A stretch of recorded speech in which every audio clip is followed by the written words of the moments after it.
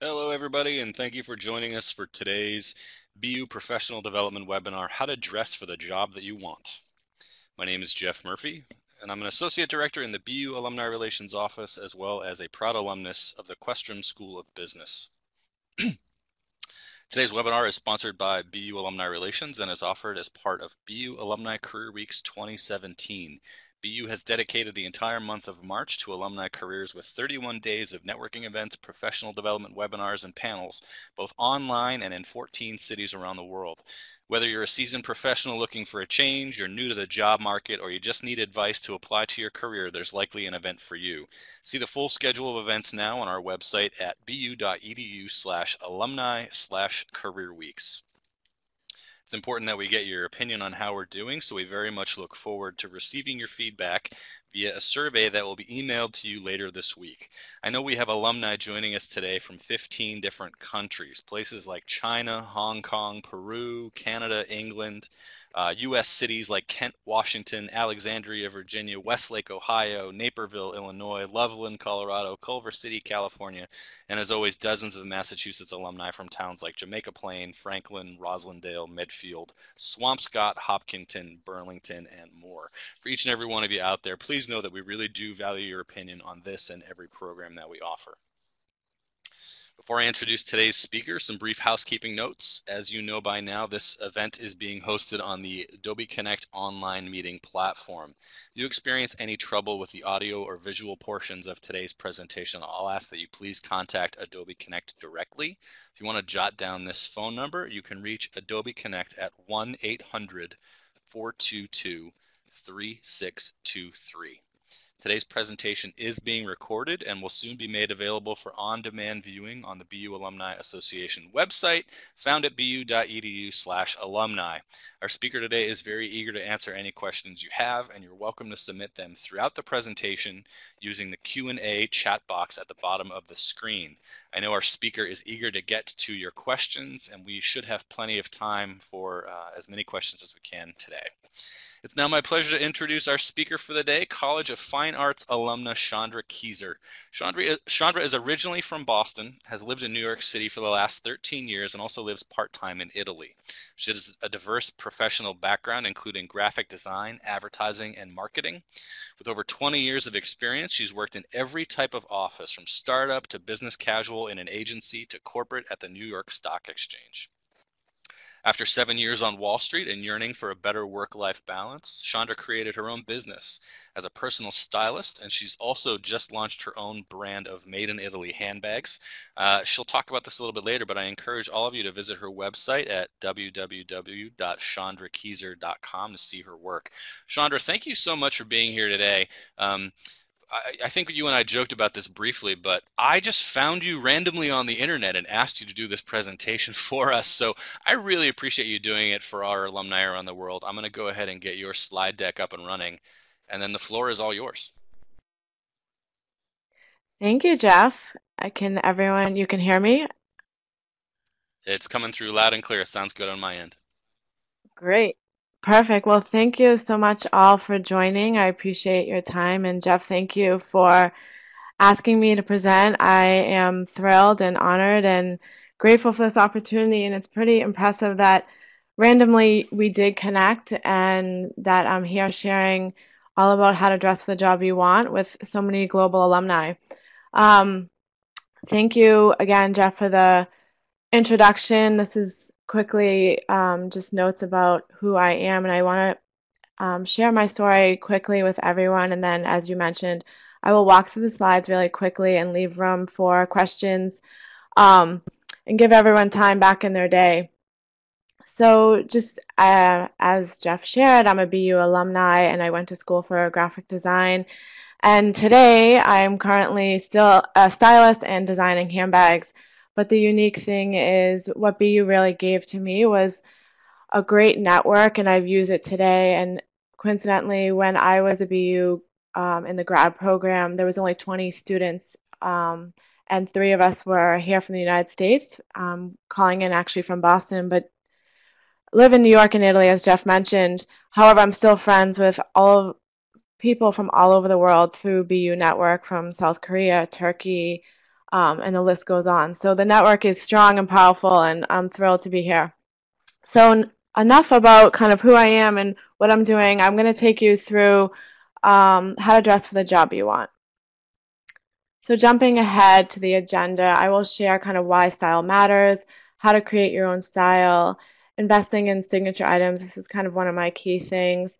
I'll also share lookbooks and some inspiration, brands to know, how to edit your closet, and the key takeaways are really tips for organizing your wardrobe, having the right essential items, and shopping. And if there's anything that you can take away, it's really the guidelines that I use as a stylist, but anyone can use individually. So without further ado, I'm going to jump in why style matters. So everyone asks, why would I need a stylist, or why is style important, or how can this really help with finding a job or getting to the next level in my job? And it really is not about just being fashionable or spending a ton of money, but it's what the clothes can do for you.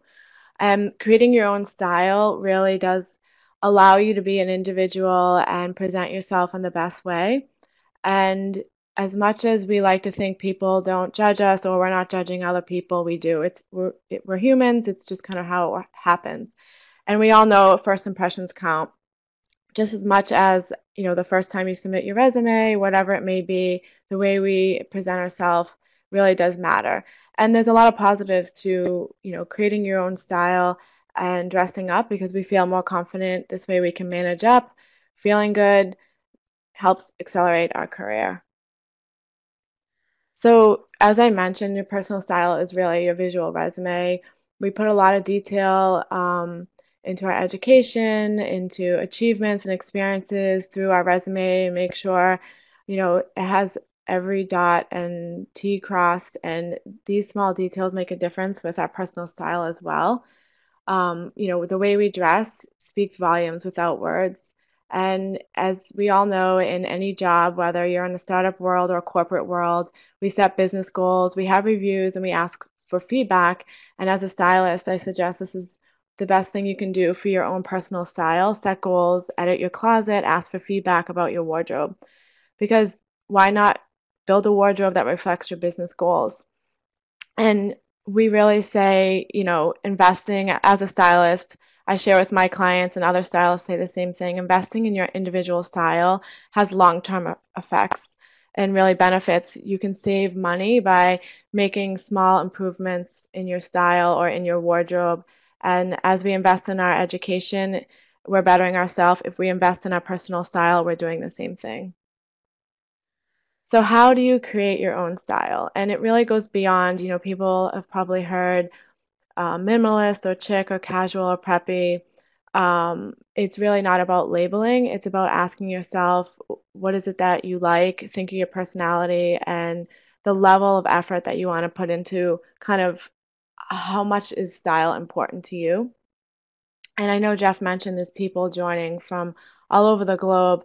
And one thing I want to note that styling is very individual and personal. And how I work with clients is upfront asking them kind of what's their budget, what are shops that they and brands that they currently shop at today. And really, what I'm taking you through in all this content, just note, is my day-to-day is in New York. So it's kind of where I, am influenced for my own personal style, but it really is an individual thing. So what you see here is going to be more New York centric, but I do work with clients from all over the world as I'm working globally.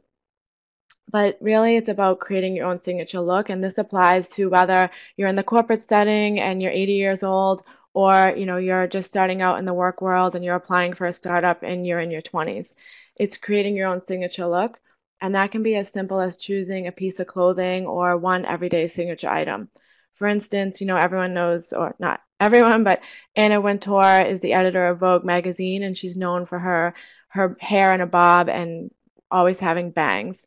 And, James Dean was always known for the white t-shirt. So as a stylist, I encourage my clients to kind of choose what is your signature item, and this really is something you can build off of. A couple other things is skipping the trends. A lot of people ask about trends.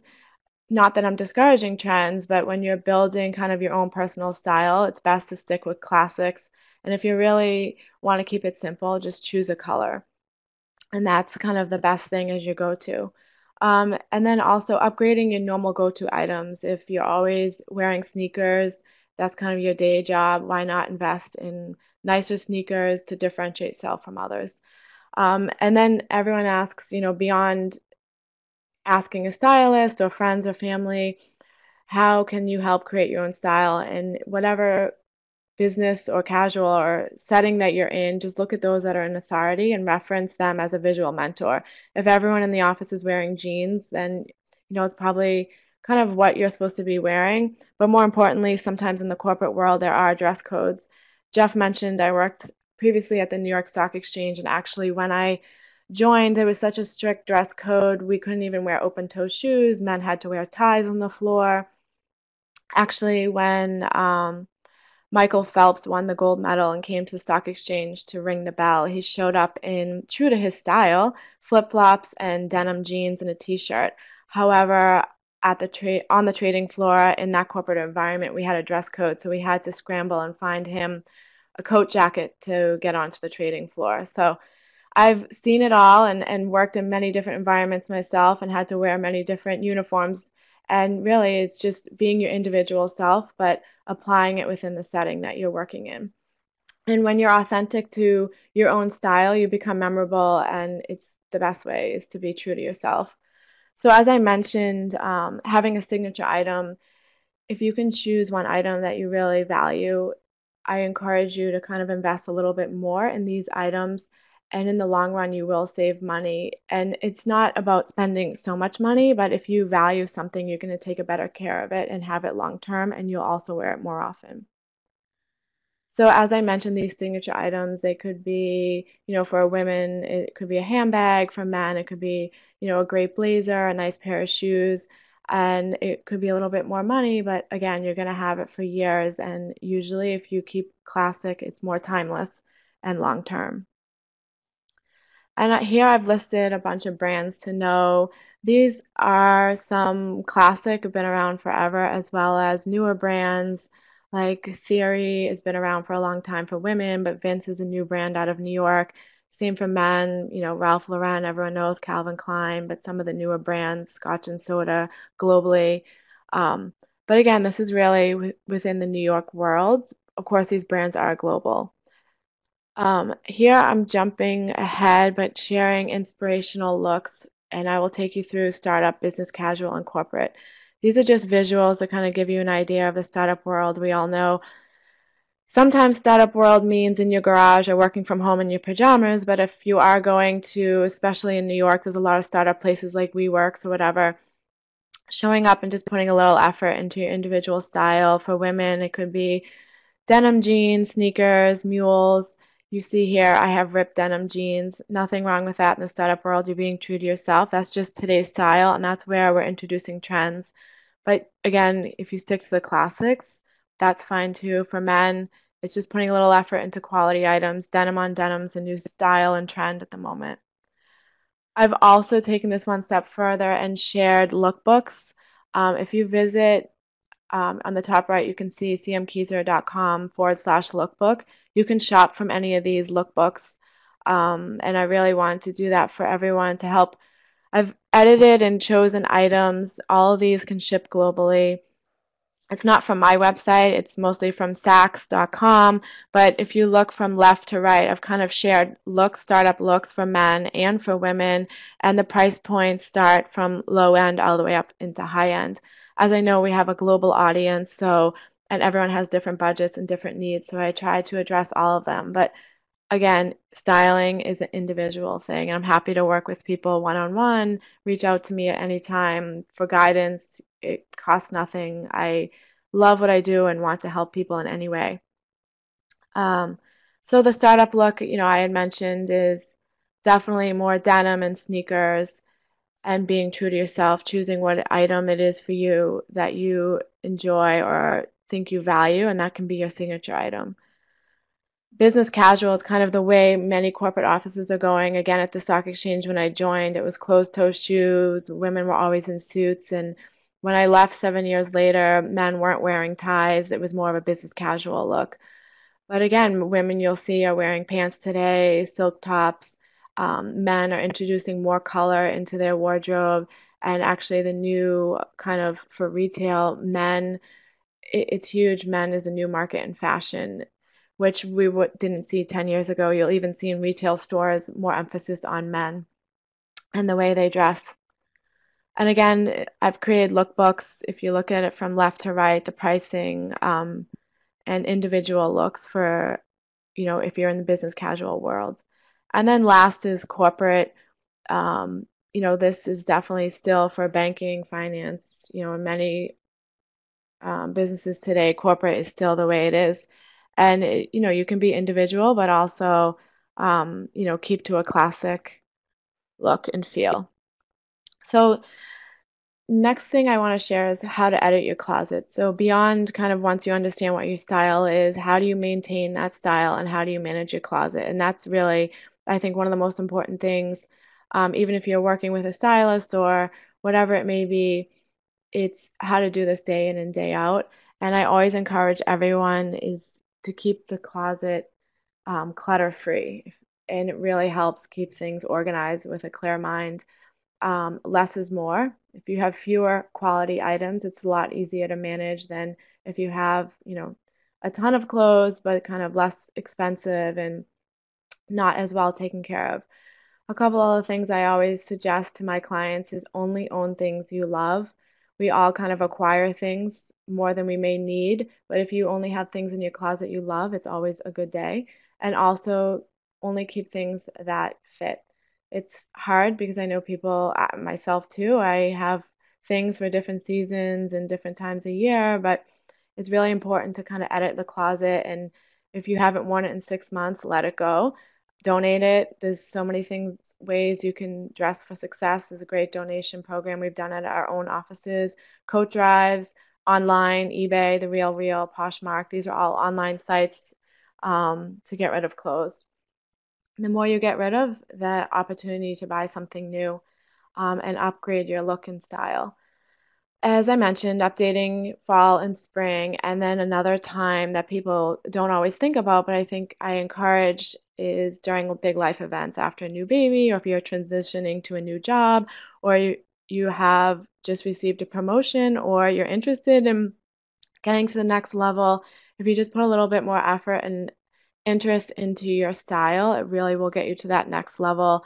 Soon after you get married or entering into grad school, think about what's your look, what's your style, and put a little effort into it, and it goes a long way.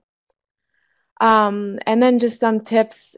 It's not just about buying new clothes. You can be shopping from your own wardrobe. So how do you really edit your current wardrobe? You may already have everything that you need. It's just how do you put it together? And that's really sometimes where a stylist comes in. But some things I like to share is ensure that you have all the essentials. And I have a checklist in here.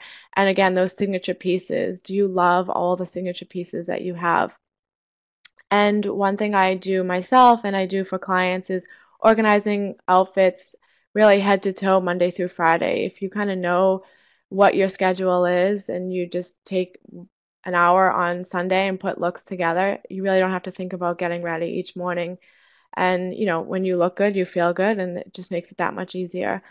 If you're traveling often, just have a checklist so you don't forget things. And one thing I do for clients is organizing their drawers. A lot of times we stack items in our drawer, but if you stack them vertically, so when you open the drawer, you can see all the t-shirts or all the socks, everything lined up in one color. It sounds so little, but these small things, you can see everything at once. And then again, when if you're in a corporate world or if you're in a non-corporate world and you know that style is important to you, but you don't have a lot of time and energy, keep things simple. For instance, Steve Jobs always wore the same black shirt and pants. He bought those things in bulk and he didn't put a lot of thought or energy into what he was wearing every day, but he did early on to create kind of a look and feel for himself, and that just made it easier for him. And again, if you're more creative and style is important, go on Pinterest or visit Instagram or look at the mannequins in the store. Here's a list of essentials that I share with all clients, and it's really asking yourself if you have all of these things in your closet and they're quality items. And from this, you can really mix and match. And these outfits, or excuse me, these essential items can be used for work, weekends, travel. Again, it's really the essentials to build off of.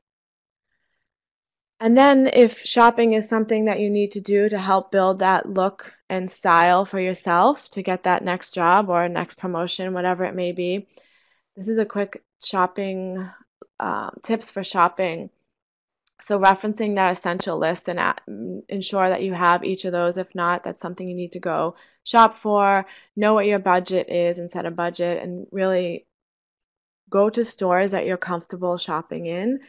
And I know it's crazy to say, but I encourage people shopping online. It, as a stylist, I spend more time actually shopping online than I do in stores.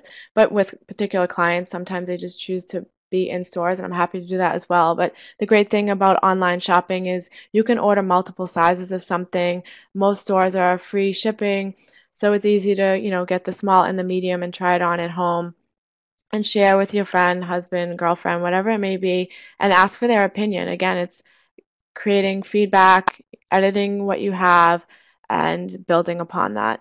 And as I said, only keep things in your closet you love and only buy things that you love. And be sure to return items that don't fit. It's painful when you have too many things in your closet and you say, I have nothing to wear, but you really have too many options. And then this is the last thing that I always share with clients, but the biggest takeaway for this presentation, then I'll open it up to questions. I know I've moved through this really quickly, but again, I just emphasize it's such an individual thing about styling and building your own style, but I want to just give a general overview for everyone. So the number one thing is keep it simple. These guidelines kind of, if you reference this, it makes it so much easier. Invest in essentials. So whether it's for men, shoes, cufflinks, a blazer, a suit, whatever your essentials are, make sure that those are things that you kind of really take care of and maybe spend a little more time or money in those pieces. And then the next is quality over quantity. I emphasize this so much is just having few nice things versus lots of too many things and mixing with high and low. So it's not about spending a ton of money, but if you invest in a few things and then, you go to other stores and mix in, for myself, I'll wear a really nice blazer, but it could be a $5 t-shirt underneath. So it's a great way of mixing high with low in your wardrobe. And this is the way you build a wardrobe and edit it each season.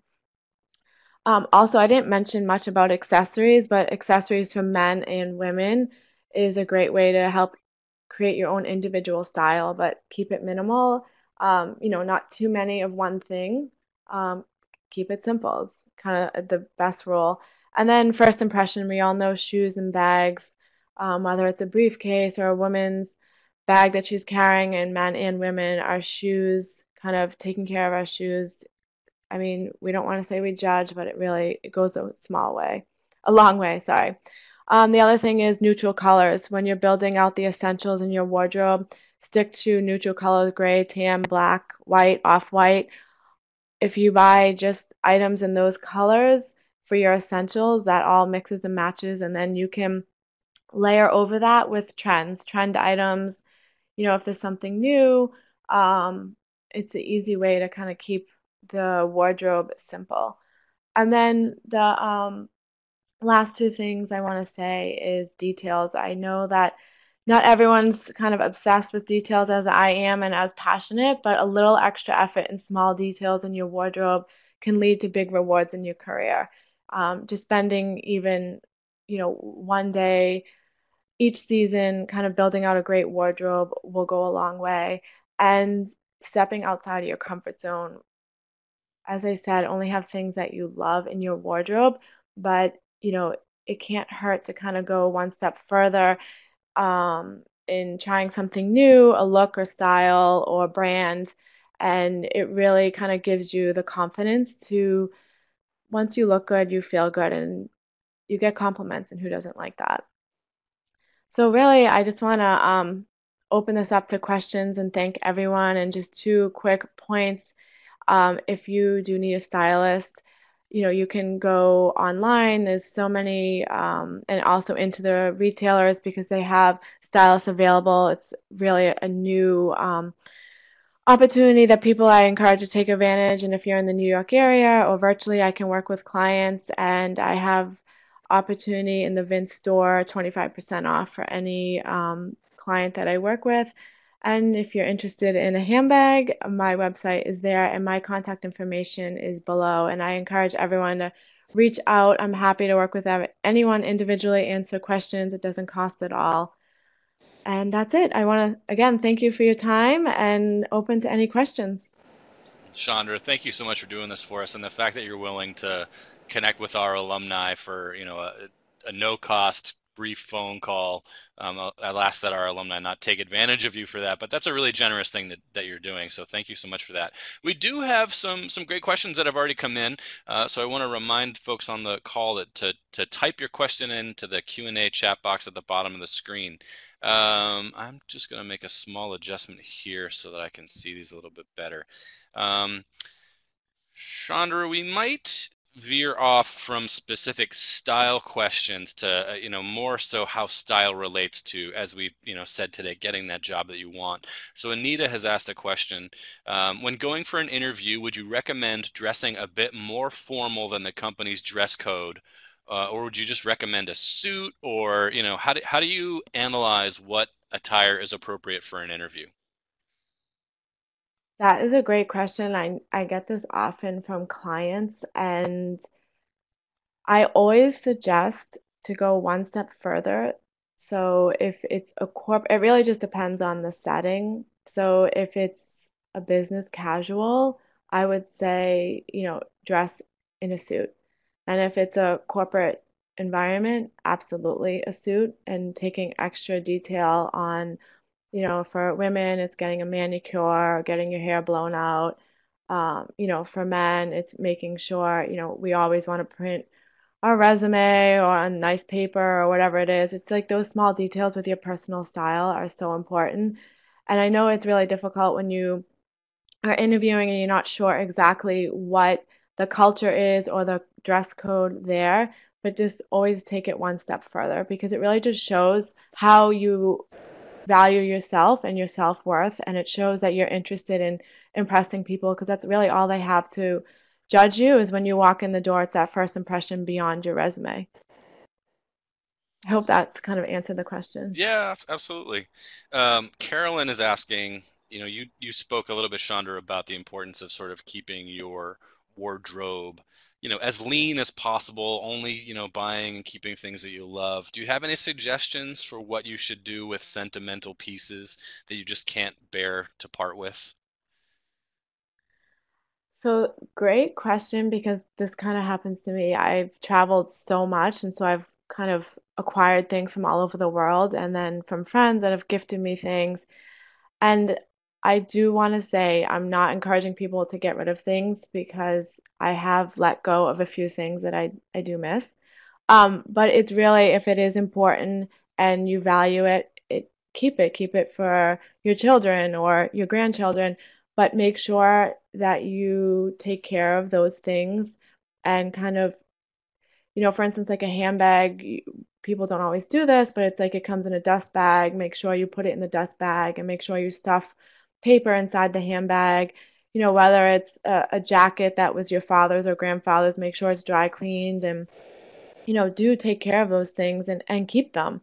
I think it again, it really goes back to like quality over quantity and things that you love, you should have in your closet because you will use them. Really interesting question here that I was wondering myself. How do you come up with your budget for clothing, particularly if it's work clothing? Chandra, can you put a percentage on that of, if you've got a budget for the year, what percentage should you be investing in your outfits and attire for work or for personal purposes, I guess? Yeah, I don't want to say a percentage. It's not kind of like, they say you shouldn't spend more than 30% on your housing budget based on your salary. But that's why I really encourage people to kind of build a wardrobe. It's really long term. So start with the essentials, and each season, maybe you're buying one essential.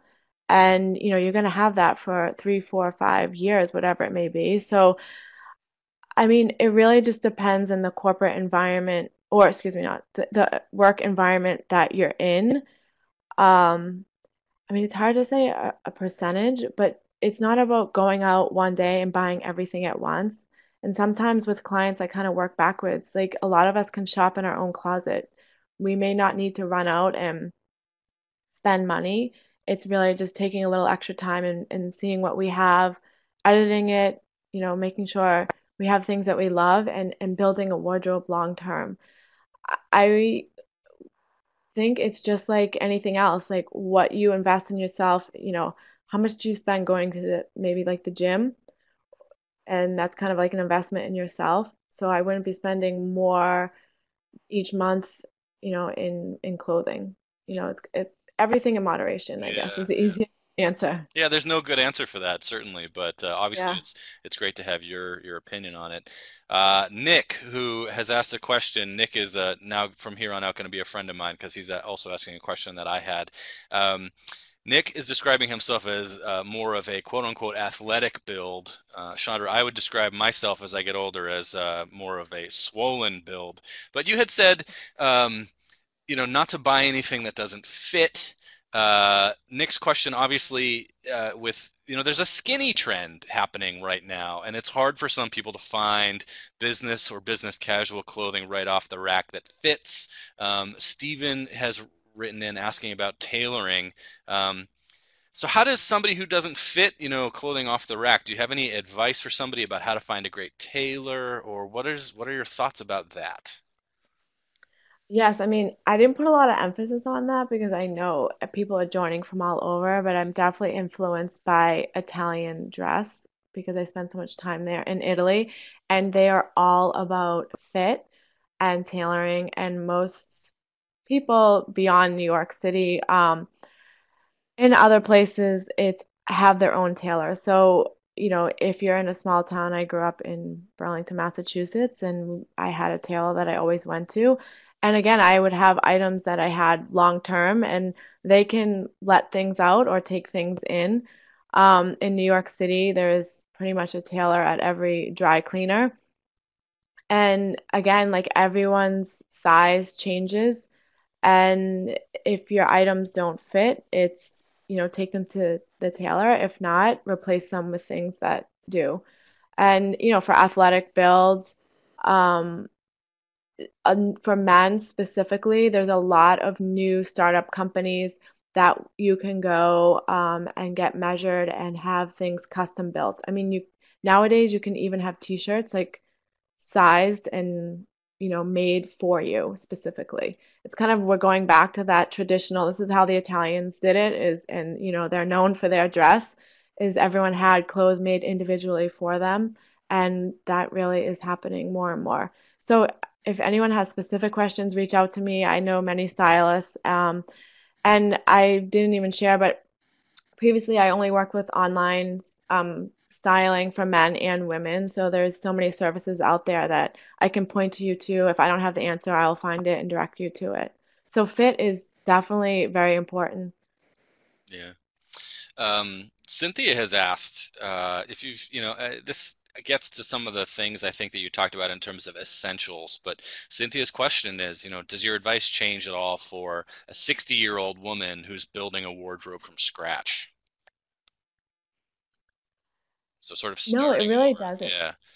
Yeah, no, I do a lot of shopping tours in New York City, and many of my clients are 60 plus. It's kind of like they have this new lifestyle. They may have, you know, retired or have opportunity and time now to invest in themselves and a little extra money, and it just goes back to the basics is what is your lifestyle? And this is kind of how I work with every client. It's what's your lifestyle, what's your day to day, how important is style to you, and then that's really how I give suggestions. So it's very subjective, but it, if you know that your everyday is not going to dinners and corporate events, like obviously that's not a wardrobe that we're going to build for you, but it's understanding what your lifestyle is and how much energy and effort you want to put into it. And then, we do tailor some of the essentials. You don't necessarily need a suit, but it's kind of building a wardrobe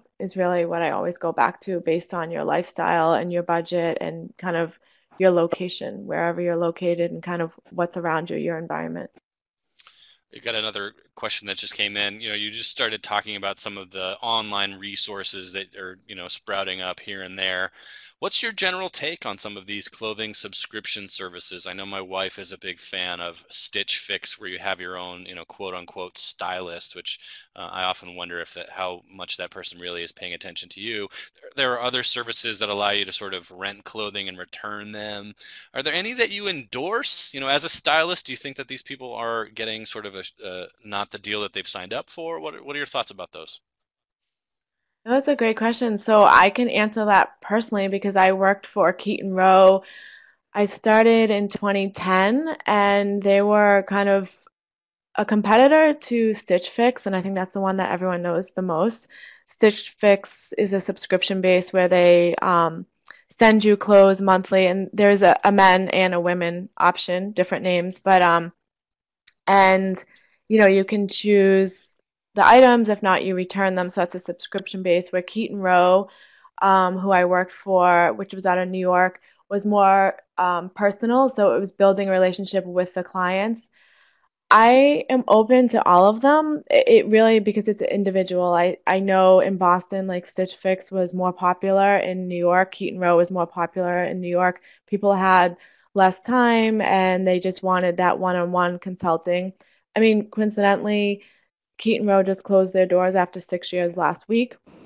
I left a couple of years prior. So things are changing, but the bottom line is there is an emphasis in the way we dress and look. And not to kind of overshare, but I was so influenced by visiting Europe and spending so much time there, and that is really where they put a lot of energy and emphasis. And I think that is kind of transitioning over to the United States. People are more focused on quality over quantity. So I don't discourage using any of them. You have to just know what works for you. But kind of if you keep these guidelines, you know, too much is for of anything is not good. So I'm open to all of them, but know that it's going to change with time Sure, too. sure. Dan has asked an interesting question. How would you handle a workplace that has a different style and fits you personally, especially if the workplace is more casual and you like to look more professional? So Dan's asking, should he dress down to fit in with the rest of his colleagues and in the environment that he works in?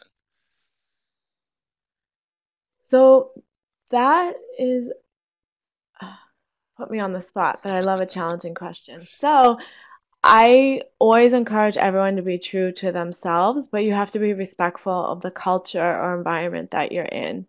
Um, so if everyone's in denim and you're wearing suits every day, you're definitely going to draw attention to yourself.